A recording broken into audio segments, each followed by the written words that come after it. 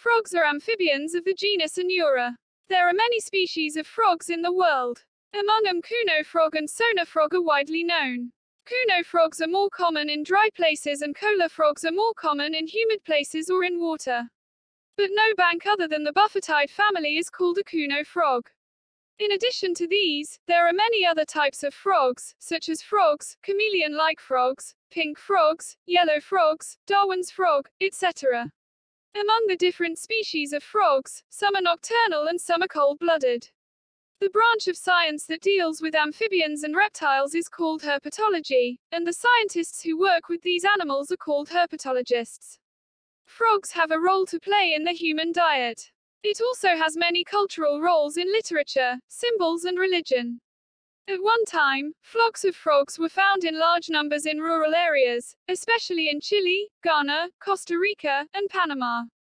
Now their habitat has dwindled, and a special kind of fungal disease is spreading.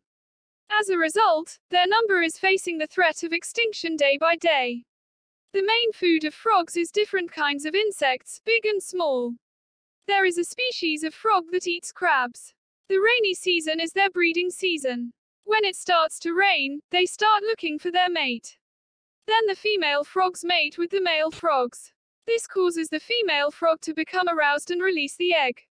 Male frogs release sperm on the place where female frogs lay their eggs. The baby frog is called bangachi. This frog grows into a full-fledged frog. Thanks for watching.